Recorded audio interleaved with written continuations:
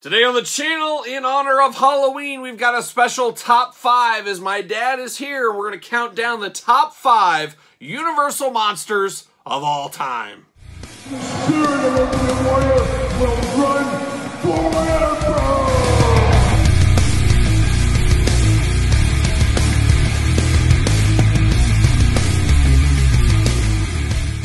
Welcome everyone, Kyle here, and welcome back to the channel for another Kyle Peterson Top 5. But today, we got a special guest as my dad. Dad, welcome. Yeah, thank you.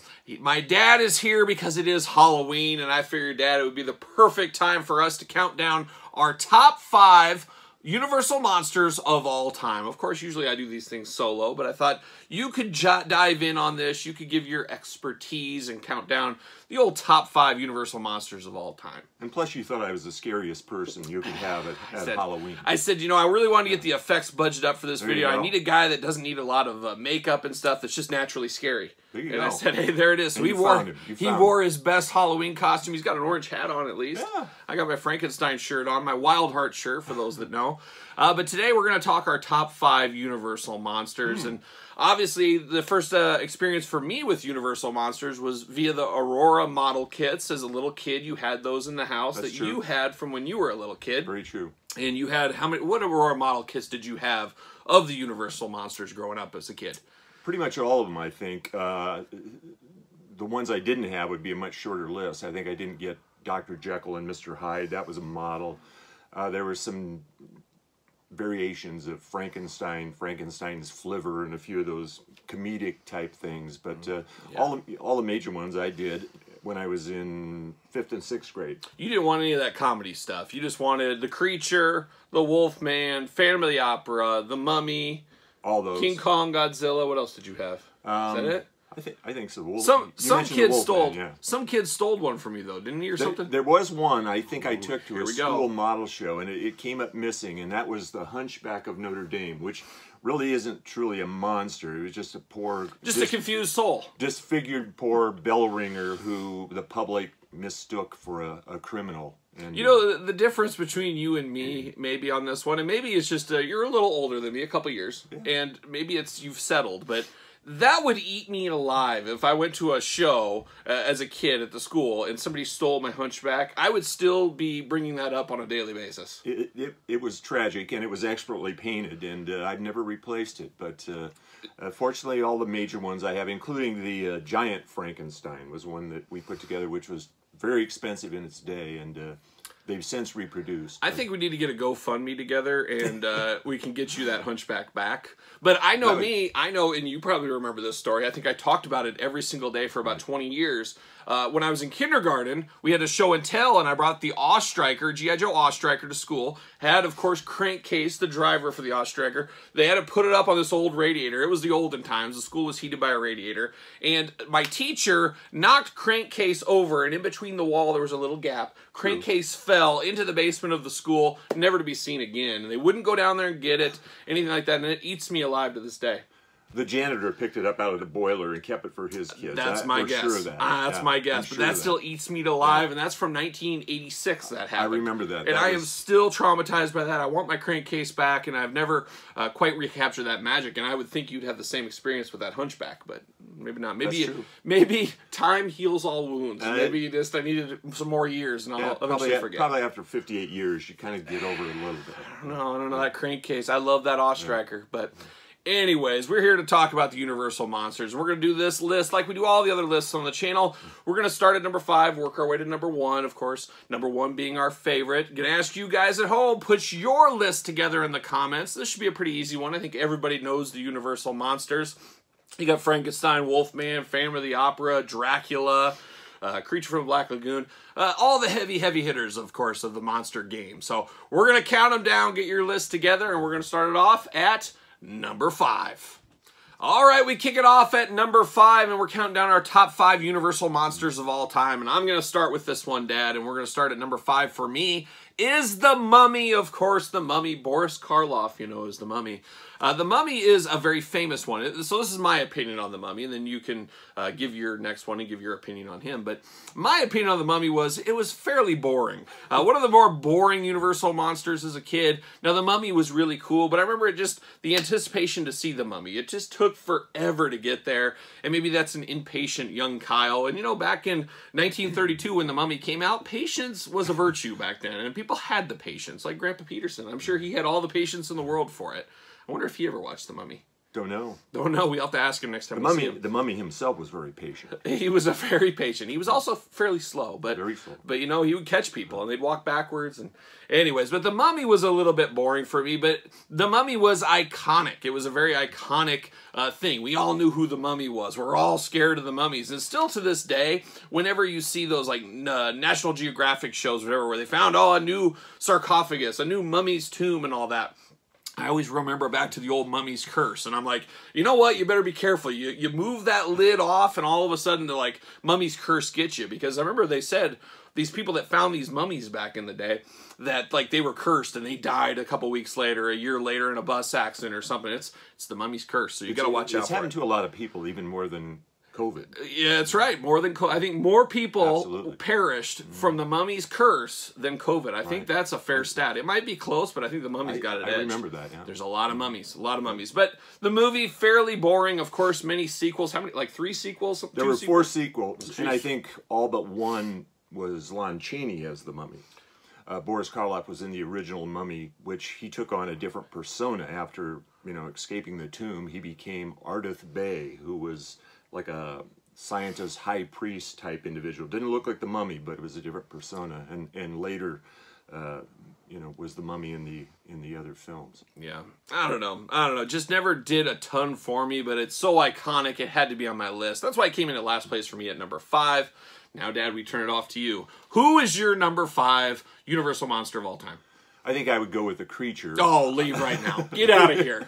Get out of here. I'd go with the Creature, although the Creature represents kind of a return to a theme that started with King Kong, and that was man is the enemy of the environment. And we have this creature who's swimming around the Black Lagoon, not bothering anyone, and these scientists come and intrude in his habitat, and it all goes downhill from there. And in the sequels that followed, but you sound like you sound like you're one class away from a film minor when you say things like that. That's a deep thought about the Creature, but the Creature number 5, huh? Really? I would, yes. Really?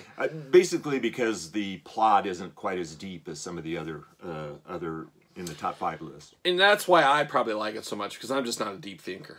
I'm just not. I like if I ever watch something on TV, I want to turn my brain off. I want it to be, I don't want to have to think. I don't want to have to like, oh my gosh. I don't know. Maybe that's just me. But The Creature had sequels as well. Did. 2 more, I think it was. The second one I didn't mind so much. The third one where he was on land and he was like a big hulked up dude. Lost all his gills. Lost his gills. Yeah. That one a little bit far. Yeah.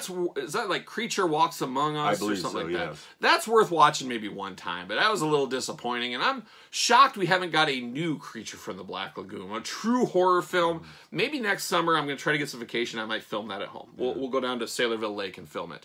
We'll see what happens. They could have called that Creature on the Love Boat instead of Creature Walks Among Us, because he's on a boat all the time. He was. But yeah, that was a rough one. But right. All right, I'm going Mummy 5. You're going Creature. Yeah, you're shocked I didn't just make you leave the house right now. But we're at 5. Now we're going to turn our attention to number 4. All right, we're at the number 4 spot in our countdown, and Dad, you're going to kick it off at number 4. Well, I'm going to flip with you. I'm going with The Mummy as number 4. Okay. And it does have a pretty deep backstory in Egyptology and all of that, but it's my number 4. Have you ever been to Egypt? No. Would you ever go? No. No, me neither. I don't know. I'd like to see the pyramids sometime. You know, that was really cool. They built those pyramids for that Kiss album cover back in the 80s. I think that's what they were actually built for. I got it. But I wonder how they got all those stones up there in those pyramids. I don't know. I always wonder about that. Late at night, I lay in bed. How'd they do that? A lot of people say it's ancient aliens. I've heard the ancient aliens, and speaking of, they're coming to town. I heard the ancient alien people. That one guy with the crazy hair. My kind of guy. Yep. My kind of guy. But you're going Mummy at number 4. So we're not too far off there. No. It's a catch 'em. No. It's a you can give or take. It's give or take. Yeah. And it is, I think we both agree, it drags a little bit in spots, especially all these years later. But I guess way back in 1932, it built the suspense. The suspense was brewing. It was building for the Mummy and his great comeback. And Anyways, the Mummy is the Mummy. So you got him at number 4. Number 4 for me, I'm going Dracula. Yes, this is controversial. I know, it's controversial because I think out of all the horror icons, I would think out of all the movies that have been released about these characters, be it Universal or anything else, Dracula is probably the one that's had the most adaptations or stories or TV shows and things like that. I guess you could very well say probably the most iconic horror icon of all time. I think you could make the case that Dracula is probably that. I mean, some might say like Captain Spaulding from House of 1,000 Corpses. He might be right up there for me, but Dracula for sure, just because he is so iconic and stuff. And Bela Lugosi, I mean, he is Dracula. You see his face, you just say that is Dracula. Obviously, he had a little bit of makeup on him, but that was Bela Lugosi, and I'm sure for years after that, people were like, hey, there's Dracula, he's walking down the street. What are you doing buying garlic at the produce store? That doesn't make sense. He was made for that part. He really was made for that part, and he just killed it in that role. And what holds Dracula back for me is it is a little bit slow as well. It is very old. Obviously, it came out in 1931, so I don't want to say it doesn't hold up, because I can still watch it, but it is very old. I mean, it's not like Nosferatu old, but it is a little bit older. And that does take a little of the shine off for me on Dracula.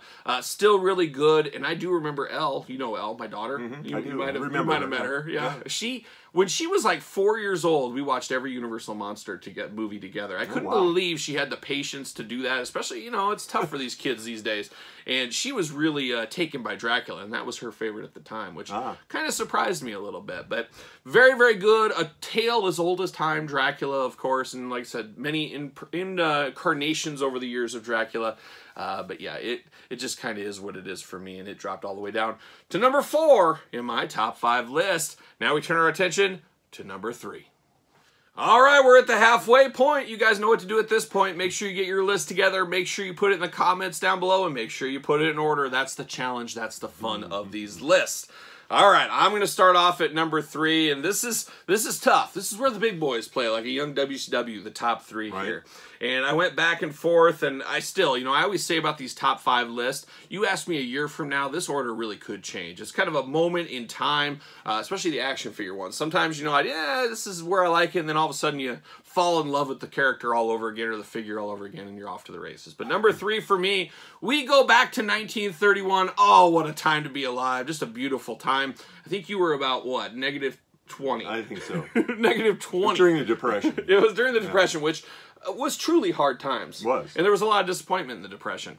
Grandpa Peterson, we'll have to get him on the channel. You think he'd want to come in and talk about this? Don't know. I don't know if he'd want to relive those days. Do we got enough room for 3 people? We could do it in descending order. You, and then Grandpa, and then me. It's just the height descending order. It'd be interesting. There you go. But number 3... Frankenstein, yes, Frankenstein's monster, another iconic Universal monster, another iconic character throughout many a years, the confused monster, and we all know, the monster really wasn't Frankenstein, it was Dr. Frankenstein. People always very confused Frankenstein's about that. monster. Frankenstein's monster. Right, created by Dr. Frankenstein. There you go. And Dr. Frankenstein, just up to no good, grave robbing, doing things like that. You go to jail for that, I've heard. I've been told. But Frankenstein, awesome movie. Of course, the first one, you know what? I was going to say the first one's probably my favorite, but I think Frankenstein vs. the Wolfman is my favorite Frankenstein movie.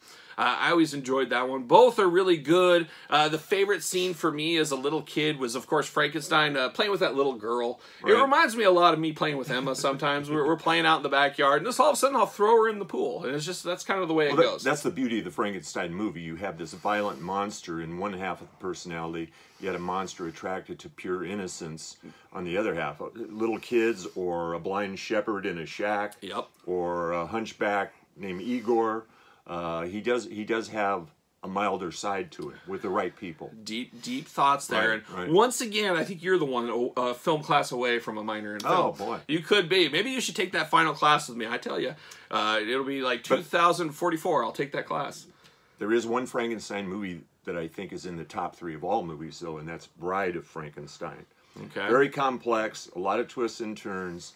It starts out with the author, Mary Wollstonecraft Shelley, in the movie, and then she ultimately becomes the Bride of Frankenstein. The same actress morphs into that. So, but it's very different plot and just well done. You know, I don't know if I've seen The Bride of Frankenstein in 20-some years. Maybe I need to revisit that. It will be on Svengoolie this Saturday night. Oh, Svengoolie. We need to get you and Svengoolie together, you know. On Svengoolie this Saturday night, as a matter of fact. I'm headed to Chicago. This will be old. This is going to be released around Halloween time, but, you know, I'm going to Chicago. We could go to Berwyn. We could take a stop off.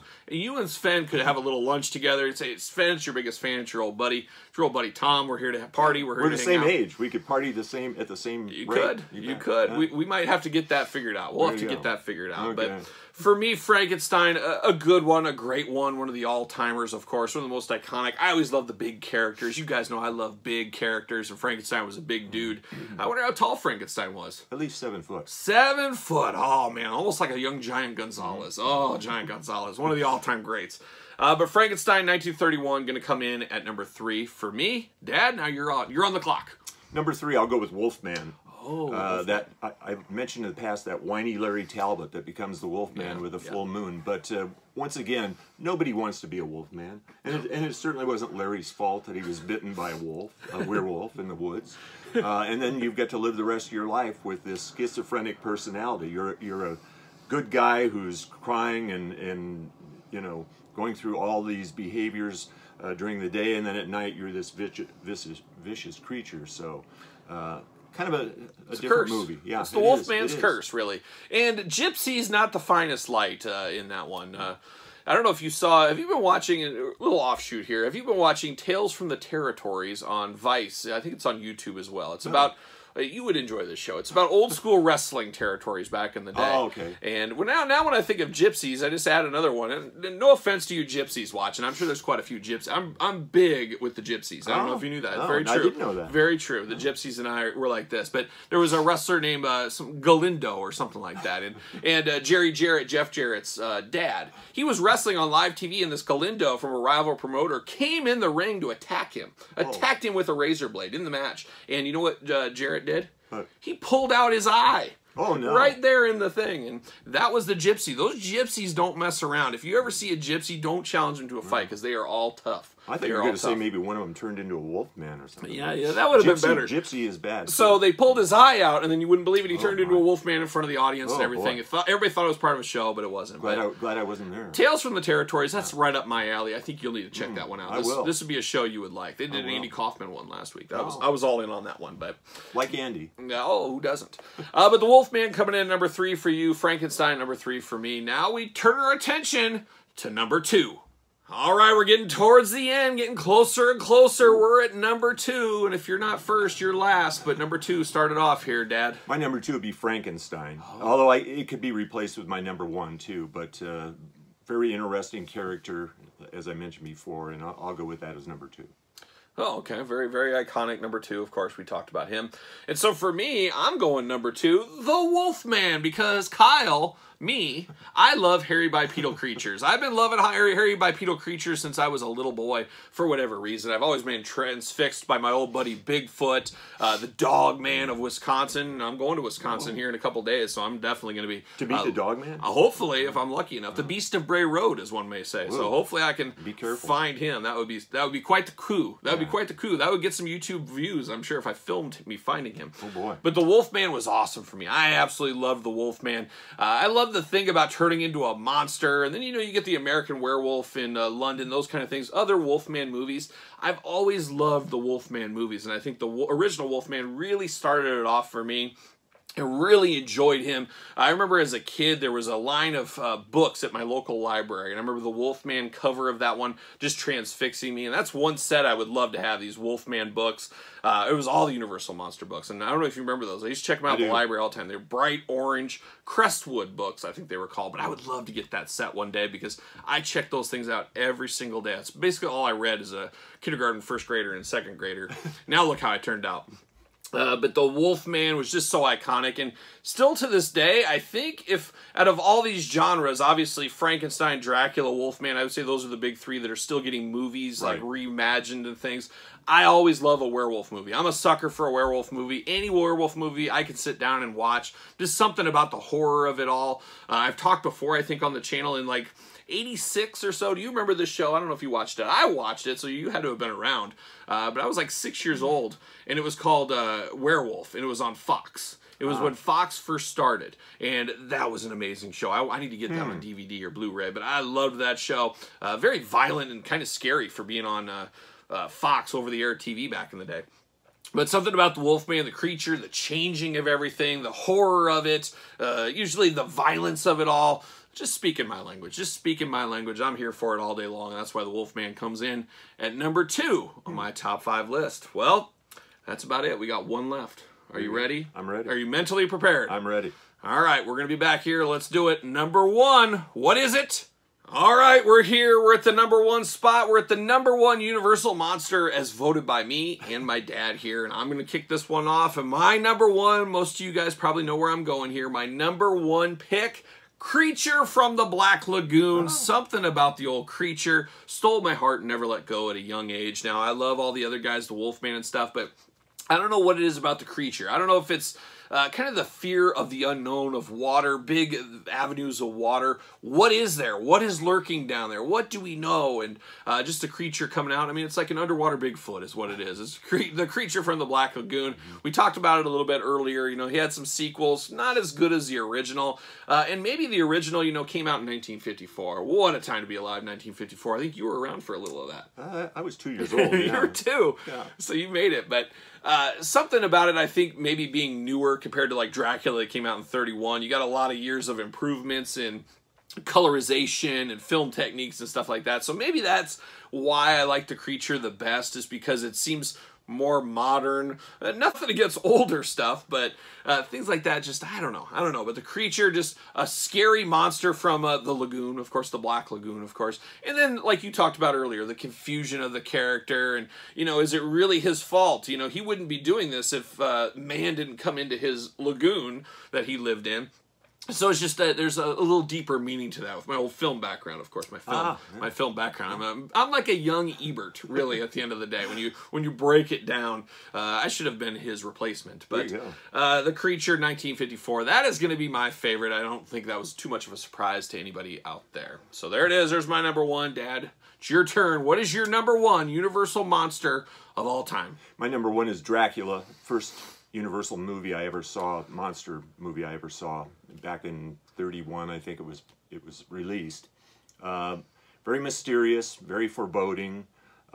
Dracula is the kind of nemesis that has so many tools.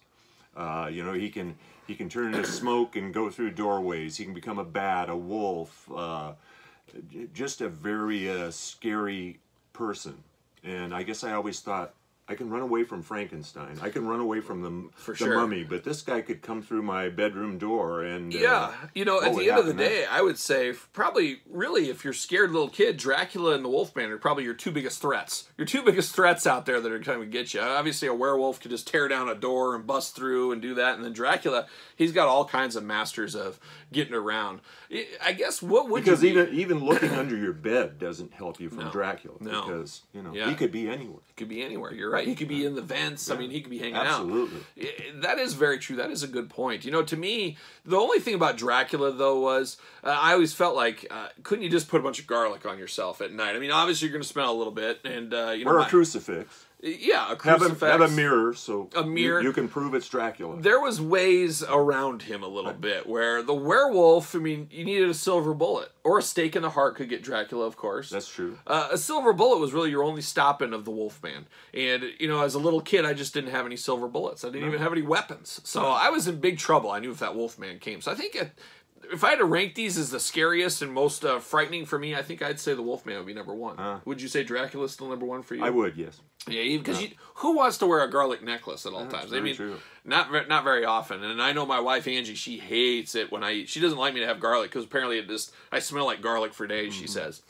But that's the way it goes sometimes. But very interesting conversation there because, I think, because the werewolf, you can really only stop with a silver bullet. That's it. Or you can hit him with a silver-headed cane. That's true. Which killed him in the movie. Yeah, that was a little much. But I like the silver bullet one where you got to just really drill him with the old silver bullet. Yeah. Or a Coors Light, the old silver bullet. I could do it too. I could do it. I could do it to anybody. If you gave him a six-pack, you could probably shoot him very easy. That's probably right. So there it is. There's our number 1s. But what say you guys out there in YouTube land? You got your list together. Make sure you put it in the comments down below. And make sure you put them in order. As I always say, that is the hard part. That is the challenge there. Any final thoughts from you, Dad? No, I think it's a good debate, good list from both of us. So. Yep. And I think next year maybe we come back to a top 5 Aurora model kits, maybe. We do that. We could talk about those one of these days here. So more to come one of these days in the channel. But like I said, put your list in the comments down below. Don't forget to subscribe to the channel. Don't forget to put on the old notification bell. Don't forget to... Oh, I'm choking. You have to edit.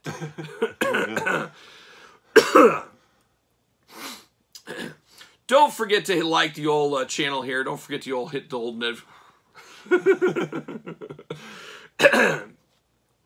Don't forget to subscribe to the channel. Don't forget to turn on the old notification bell. Don't forget to like this video. You got to give it the old thumbs up. That helps the channel, as we all know.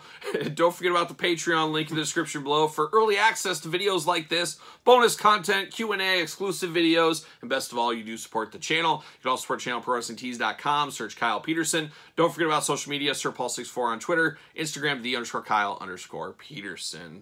So for the top 5 Universal Monsters of all time, Dad, anything else? Where can they find you? Tom's TikTok still? Dance Party? Yeah. Although I get some new moves, so it's worth checking out. He's got a special Halloween video he's going to release on Halloween. I love that Bruno Mars. Oh. I could copy his moves all day long. What about your old favorite Sleepy Brown from Outkast? Oh, there you go. Sleepy Brown. He changed your life. Changed your life many moons ago, Sleepy Brown. All right, for Sleepy Brown and my dad, I am Kyle. We'll see you guys all real soon.